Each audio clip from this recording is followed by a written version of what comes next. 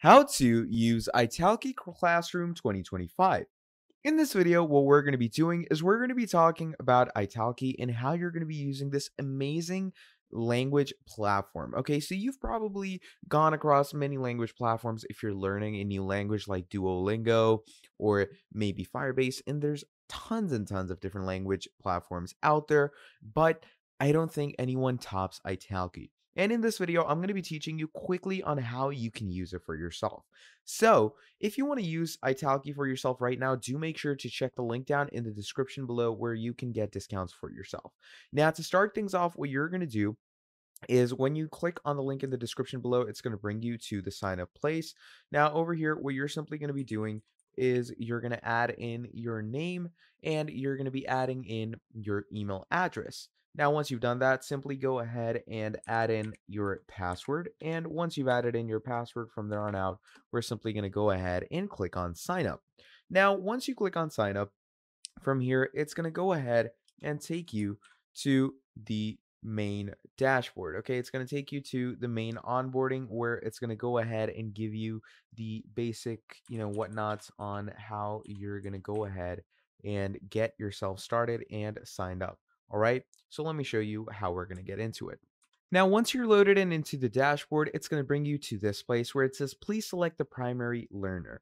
Now, obviously, you're going to go with your age group. So in my case, I'm going to go with adult. And here it says, please select the language you want to study. Now, there's tons of languages over here. So let's say I want to go with German. All right.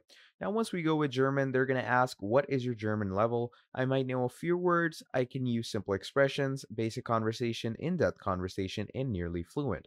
So I'm going to go with, I know a few words. And then what is your main goal? Let's say settling in a new country. All right.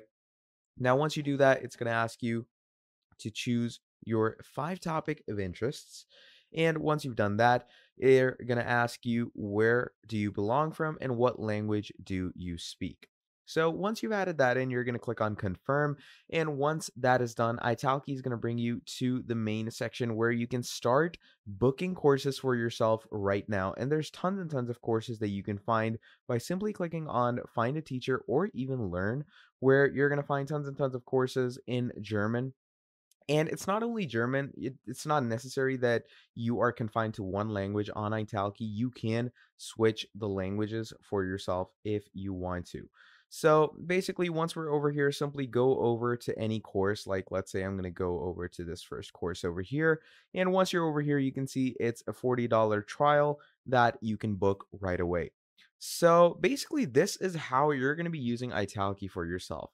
Now, if you want to use Italki, do make sure to check the link down in the description below. And that is going to be all for this video. Thank you for watching till the end, and I'll be seeing all of you next time. Have a great day. Goodbye.